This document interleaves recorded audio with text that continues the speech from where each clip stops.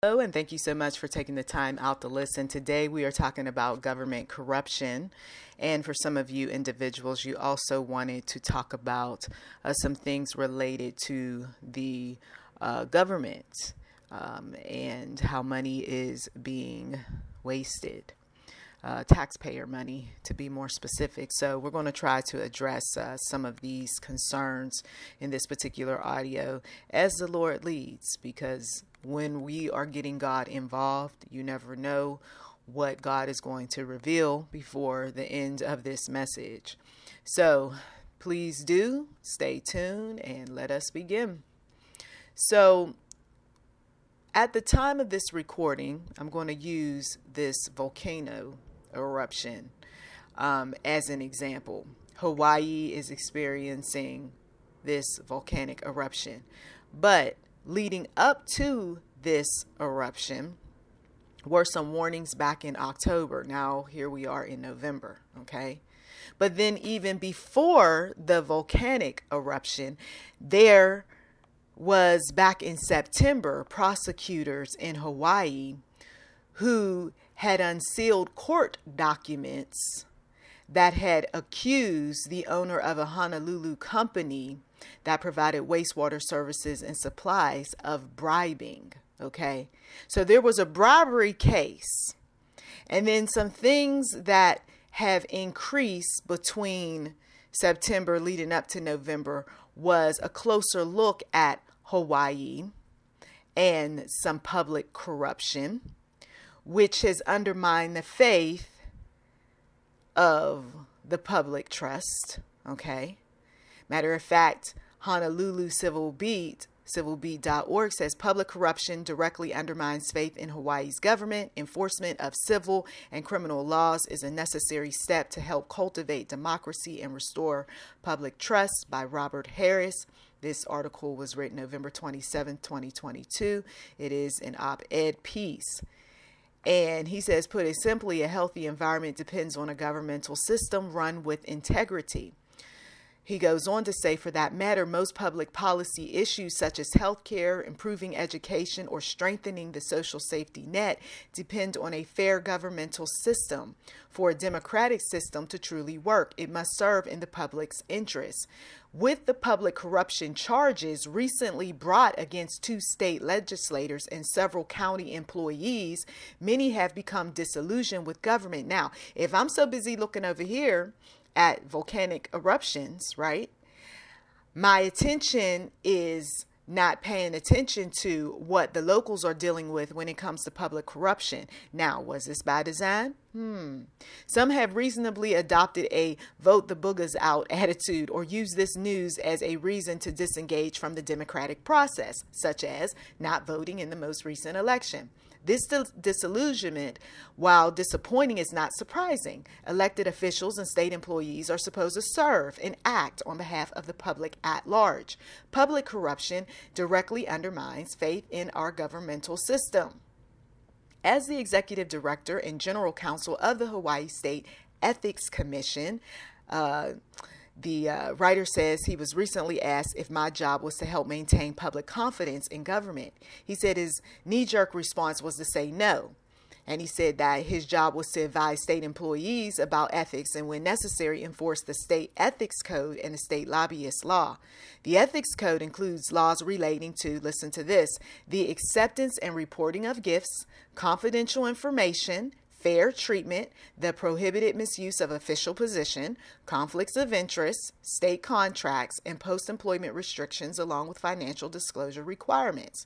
He says that last year, the commission responded to 851 requests for advice from state legislators, employees, lobbyists, and members of the public. The hardworking commission members and staff additionally investigated 123 complaints and resolved, listen to this, 10 charges publicly. Okay, now that's an example of Hawaii, right? But then when we take a look around the nation, there's all sorts of things that go on. Okay, the Lord, Lord Jesus, he is on the move with exposing from your house to the White House. So the most corrupt states in 2022 All right. This is according to the worldpopulationreview.com. Are you ready? Well, looks like there is a lot of information here. So we're going to break this down. So in a perfect world, we wouldn't have to worry about corruption. We could rest assured that our local, state, and federal governments look out for their citizens' best interests. Unfortunately, many nations worldwide deal with corruption, including the United States, according to the Corruption Perception Index, the CPI. The United States is the 25th least corrupt country. Although the United States may not be as corrupt as many other nations globally, there have been some notable scandals and evidence of corruption throughout the years. In some states, this is more prevalent than others. All right, so I can hear in the spirit. Get to the states. All right, we're going to talk about 10 states, okay? And this is because they got the most going on per capita. So, Wyoming, 84.56 per 10,000. Vermont, 77.33 per 10,000. Alaska, 50.13 per 10,000. North Dakota, 47.48 per 10,000. Delaware, 45.62 per 10,000. Rhode Island, 39.77 per 10,000. South Dakota, 37.73 per 10,000.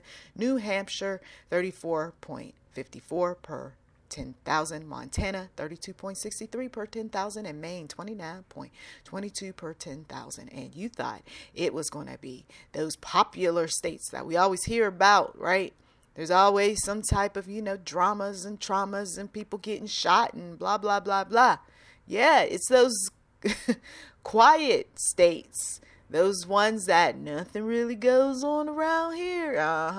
Yeah, well, lots of corruption going on, apparently, in those states. Those are top 10, okay? Top 10 that are dealing with all sorts of convictions per capita, okay? Yeah.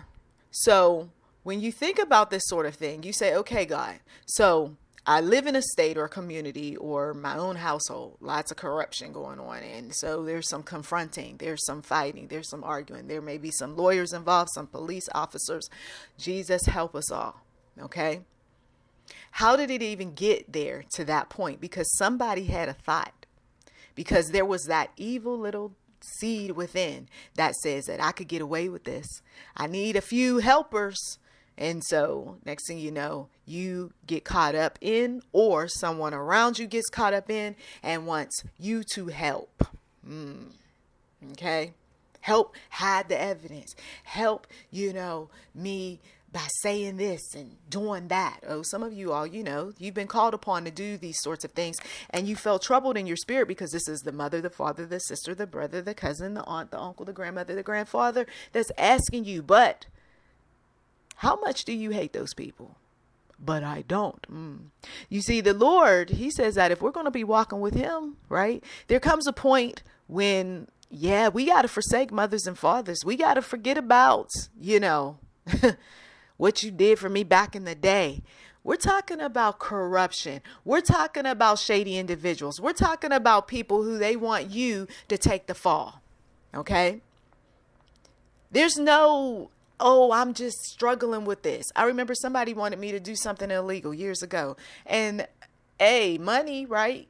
Trying to tempt you with a nice, payout. But God was with me. I looked that woman in her eyes. I said, no. But you could get this and you could get that. No. And then if that didn't show back up again with a relative who wanted to move product, I said, okay, is this legal product? Is this product that we're not, having people walk around here like zombies? What kind of product? Oh, these are just bath decor and, some home goods. I said, oh, okay. I said, and your license, right? Your business is licensed to sell these goods? Well, started hesitating. I said, So I started asking other questions, right? Like any person who, wants to build a partnership. Okay, so how long have you been in business? Why did you, decide to go with these home decor, baby items, bath items, this sort of thing? Who's your connections? Do you have paperwork to show that this is legit? Blah, blah, blah. This man couldn't answer any of those questions without hesitating, coming up with excuses. And where exactly are these items stored? And then I found out that he was let go from a job because of what? Take one guess. If you guess stealing, you're correct. He was stealing. And thank the Lord once again for me not going along with his opportunity, right? Corruption. I'm telling you, while everybody's looking over there and, oh, government this and government that, you got your own family members that are trying to get you to do some things. Threw your name around in some conversation. No, I don't think she's going to be able. No, that one right there going to give you problems. Don't even bother to ask her because, she's a straight arrow. Things like that. Jesus. She's going to call the popo. She going to be a snitch. That's what she going to be. Don't you even open your mouth and ask her. Exporting corruption 2022. Top trading countries doing even less. Check that out. Doing even less than before to stop foreign bribery. Despite a few breakthroughs, multinational companies bribing their way into foreign markets go largely unpunished. Fancy that. And victims' compensation is rare.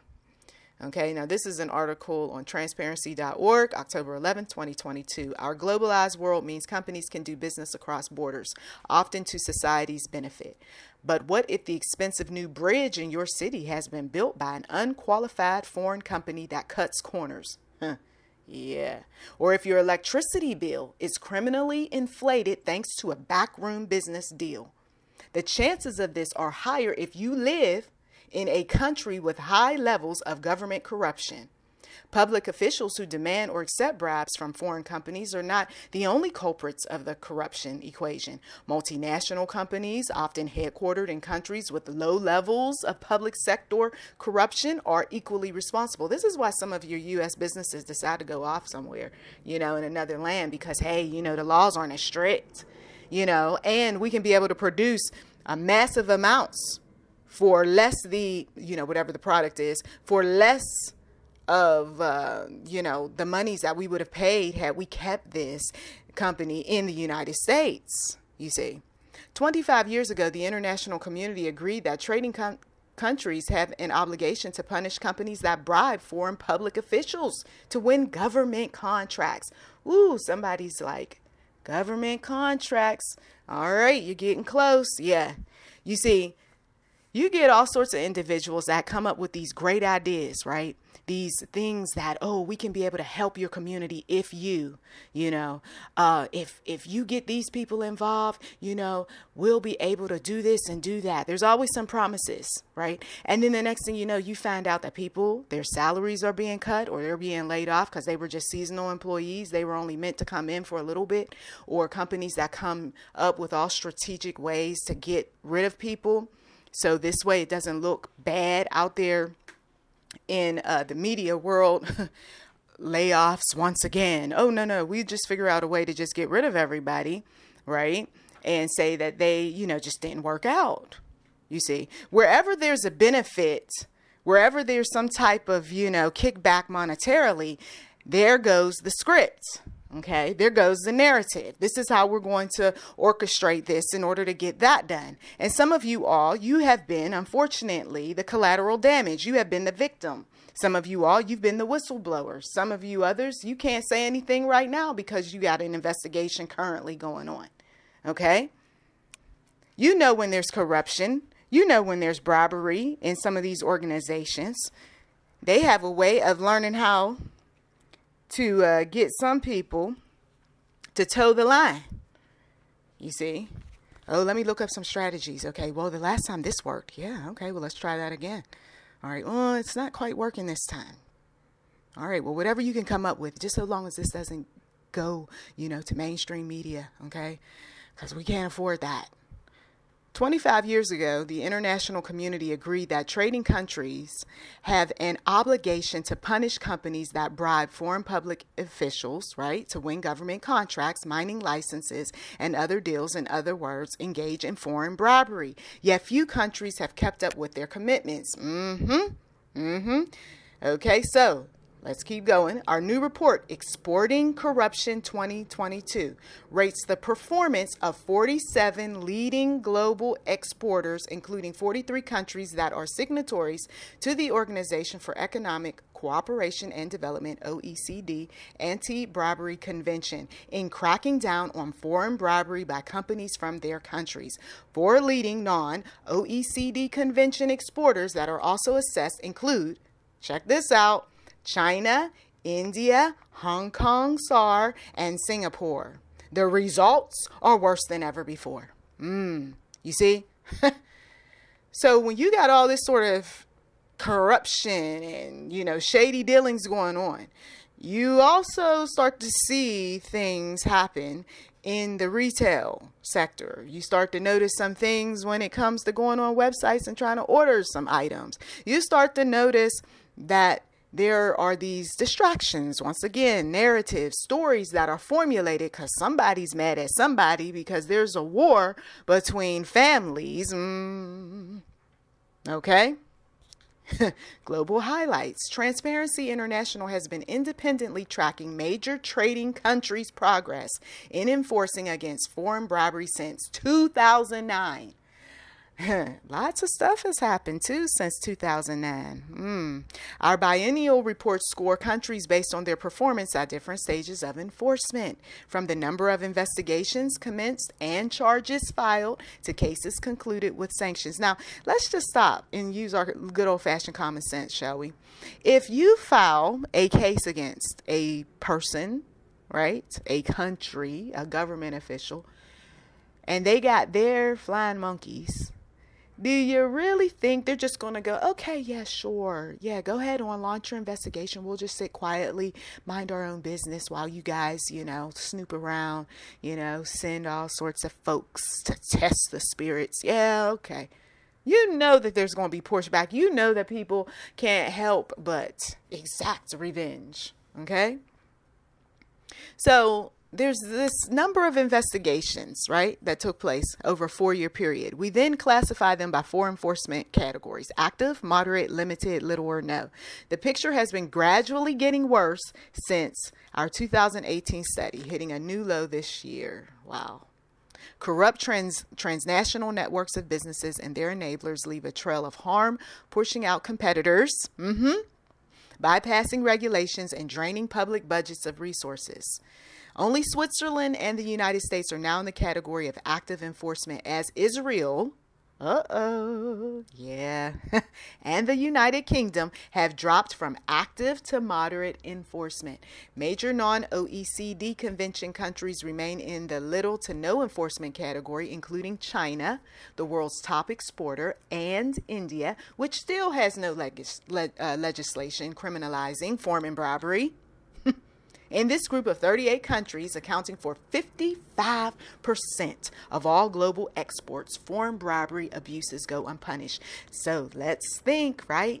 Remember, empty shells. Remember, this issue, that issue, the reason why you can't get your items. You see. Since 2020, only 2 countries, Latvia and Peru, have moved up a level, while 9, including Denmark and Italy, have dropped. The COVID-19 pandemic has undoubtedly posed a major hindrance at every stage of enforcement, from investigation to prosecution. But in many countries, the downward trend predates the crisis, and the current picture raises significant concerns. Now, put it all together. It makes sense, doesn't it? You got to think like the criminal mind. Oh, you know what, y'all, there's this crisis that's going on. We can't get some things done. We got this crisis. I can't get those items over to you. Competition. Competition's going to suffer. We got to make this money. All right, how do we get our products over to the country? All right, this is what we're going to do. You see? Lord Jesus. I know someone's like, it's just messy. I just wanted to play fair. I just wanted to get into my industry, in the righteous way. And then you come talking about corruption and bribery and political officials and people getting all sorts of handouts and scratch my back and I'll scratch yours. I just want an honest to goodness business. I know. I just want to work for an honest to goodness business. I know. But see, God, he exposes these sorts of things. And when you start paying attention closer to the workplace that you're in, closer to some of these so-called I love you type of family members, but we know better. When you look at things from a nationwide perspective and why people are making these sudden moves like buying up Twitter and all that came with it, Elon Musk was doing some exposing before buying Twitter. Okay? So he's all distracted with Twitter. You're all distracted looking at what Elon Musk is doing with regard to Twitter, that you forget about what is really going on there behind the scenes. The Tesla, Biden, I don't see you, Tesla. Don't know you, Tesla, but I know these other EVs and I'm the union president. You see, once again, another interesting example. You can take just about any product that is on its way up, that may have just slashed competitors, founders, owners, investors growing in leaps and bounds. And then suddenly there's the scandal. Suddenly there's someone talking about, there's a tax issue, or, this problem arose because of, and you're over here following that rabbit trail. Meanwhile, what's really going on behind the scenes is somebody robbed somebody blind, or somebody didn't give them their money, or take care of what they claimed they were going to take care of, or somebody shook hands with the devil, while they shook hands with the godly, you see. Oh, yeah. Shady dealings. And so however you can get the information out there, you do what you need to do. So why not buy an app where you could be able to tell the business, expose corrupt organizations, you see. So when we think about monies, right, and saving money, where can government save money? Okay. This particular article was posted May 11th, 2022 on the U.S. Government Accountability Office, or from the U.S. Government Accountability Office, GAO.gov. Okay. Now, they say, how specifically can the federal government save billions of dollars and also improve the way many programs operate? You've come to the right place. And so they issued this report on the website that says what federal government can do to potentially save billions of dollars. Now, I bring this up because anytime you start talking about saving dollars, okay, whether it's in your household, whether it's at the workplace, whether it's our government, if we're saving dollars, who exactly are we saving dollars for? And how much money are we saving? And what are we going to go without in order to save this money? You see. And if someone in the family or at the workplace or in government doesn't like what they're going to miss out on, or who they're going to anger as a result of this saving money, that idea isn't going to be nothing more than just an idea. Or it may gain some momentum, but then we need to slow this thing down because it's not working out like we thought. And now you're making some of our criminals upset. Of course, they wouldn't call them that, but we know better, because now you're taking out of their pocket in this effort to save money. And these are the guys that had my back. These are the guys that are my ride or die. So we got to figure something out. But we're going to talk about some of these ways, right, to save some money. Over the past decade, we have helped the government improve its operations and save about $552 billion, including $35 billion identified since our last report. And then my question is that, okay, great. Woo, you saved a bunch of money. But where is that money, that you saved? Did it get reallocated, redirected toward, the average Jane, the average Joe? Doesn't look like it. Looks like prices have increased for the average Jane and the average Joe. So after a while, it's like, what's the sense in saving all this money when the rich is only going to keep getting richer? I mean, I saw this as a child. I'm like, we got some relatives that's speaking on behalf of their, spouse. And they're talking about, oh, I got to save money because, my husband or my wife, and I got to save money. Okay. And then in the end, where did that money go? Did it go towards higher education for the children where they don't have to pull out loans?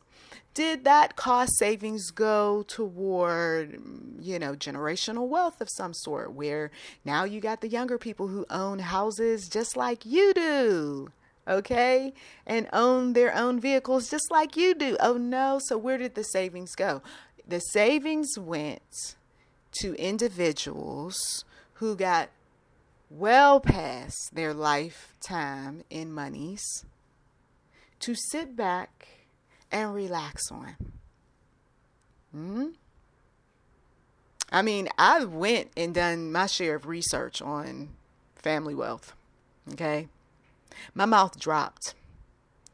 So all this crying out loud over the years about saving money, the plan was never to give to the generation that was coming along, even though they talked that talk, but they sure didn't walk it. You see? And so when we look at this from, government's perspective, you are saving all this money, and what are you doing for communities that we're driving in? What are you doing, in terms of knocking buildings down and building up new ones, dealing with the potholes, dealing with outdated internet? I mean, I can't tell you how many places I've gone to just in Georgia where, oh, I'm so sorry, the internet is slow. I'm so sorry, guys, hang in there with us. The internet is slow. Saving money, right? Lord Jesus. So where can efficiencies and cost savings be found? To help the government be a good steward of taxpayers' dollars and resources, each year we review various federal programs and activities. And so they go on to say that the Department of Energy could save tens of billions of dollars by adopting different ways to manage and contain radioactive waste. Next point, contracting leaders at federal agencies could potentially save billions of dollars annually and improve the performance of their procurement organizations by using tools that measure cost reduction. Next point, the Department of Defense could potentially save millions of dollars by better managing fragmentation in its food program and strengthening current initiatives to reduce improper defense travel payments. Congress passed the Weapons Systems Acquisition Reform Act of 2009, which provided guidance on how DoD develops and acquires weapon systems, resulting in cost savings of approximately $180 billion from 2011 through 2017.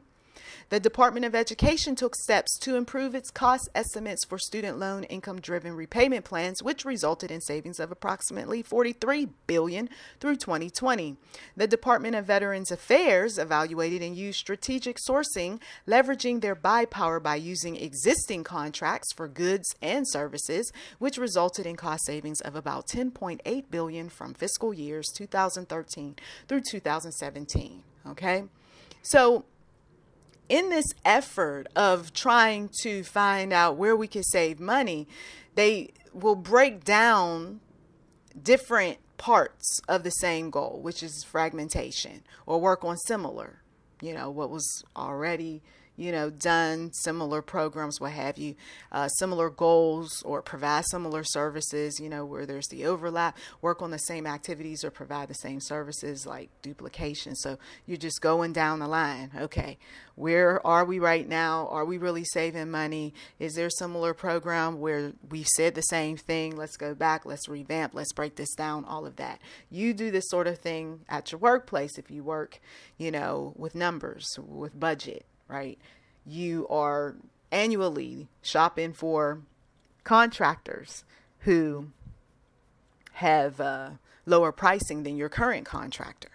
You see, because I don't want to renew a contract if I can find some cost savings. Some of you all, this is triggering for you in terms of, let me take a look at credit cards, APR, how much am I paying, if I can get a reduction or move credit over to a new card. Let me take a look and see where I can get a cost savings on the groceries. Can we be able to find some coupons on the internet for the things that we're always buying? Let me take a look and see if there is some type of program based on my income where I can be able to save on electricity, gas, water, you see. So these sorts of things you do. Legitimate, right? Honest, not shady, not telling lies, But there are those individuals that, once again, when it comes to government, you just tell them this, or you just fix some numbers in such a way so that we can get what we want. Well, isn't that unethical? Isn't that illegal? Not really. You see, when you've got individuals who have historically done this sort of thing. I mean, you look at Biden, he's been in the game for a long time. And that's what made me hesitant about him as well as Trump. Look, these people, they know a thing or two. How to bamboozle, hoodwink, pull the wool over your eyes. The fact that there's so much money put into any official in mainstream media is a red flag for me. Once you get that ballot and you see all these names that are regular Joes, right? And you're doing your share of research and you can't find too much information about regular Joes and regular Janes and, average people. Why is that? Because there are certain groups that have backed officials, put them all across the internet, all up in your face, and they know that they're going to read the script the way they want them to read the script. That these are the ones who we have chosen for you, while making you think that you got some kind of power by voting for people that have been plastered all over media. Meanwhile, no. You were talked into, you were persuaded, you went with what is popular. Of course, they don't want average Jane or average Joe or an outspoken person or a truth seeker or truth teller or somebody who, knows how to dig deep in the research and expose corruption. They don't want those people leading, running organizations, opening up cases to investigate where exactly our taxpayer money is. And when you start talking like that, they figure out ways to distract you so that you're off getting yourself involved with some project that has nothing to do with why you really can't stand government. You forgot. For some individuals, you forgot. What was it again? Because you're so distracted with some other projects. You see, your organization is putting out all sorts of fires. And meanwhile, you overlook that government contracts are being rearranged in such a way where your organization isn't going to get a government contract and is going to have to tell everybody that, I'm sorry, that we are no longer in business. Because they don't want that little man to one day grow to be a bigger man and be competition. Am I making it plain for some individuals? And when you see it, you expose it. When you are a part of the problem and not the solution, you stop being a part of the problem and you start being the solution. When God himself is showing you in various documents, videos, audios, all sorts of corruption here, there, and everywhere, bribery, state by state, city by city. Oh, so you still want to vote for these people who they put in front of you, who they're not going to get the job done.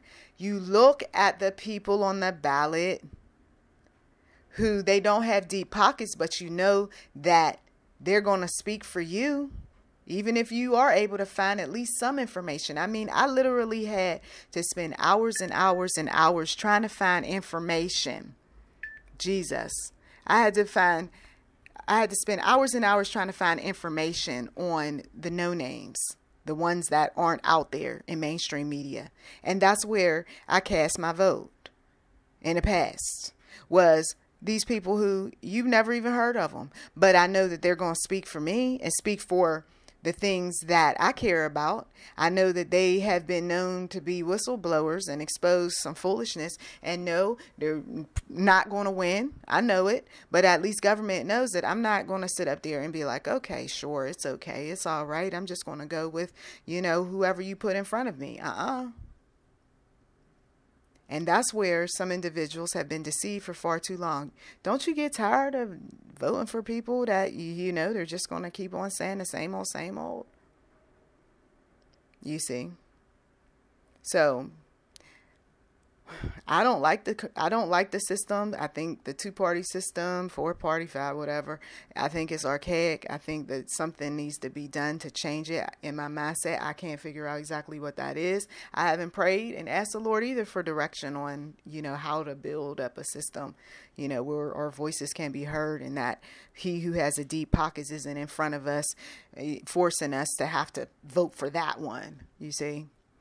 So anyway, do share in the comments, what you've noticed about the corruption out here in these streets, and about the, savings that we could potentially have all across the board when it comes to taxpayer dollars and so forth. I thank you as always for taking time out to listen, and I thank the listener who suggested this audio as well. Blessings to you.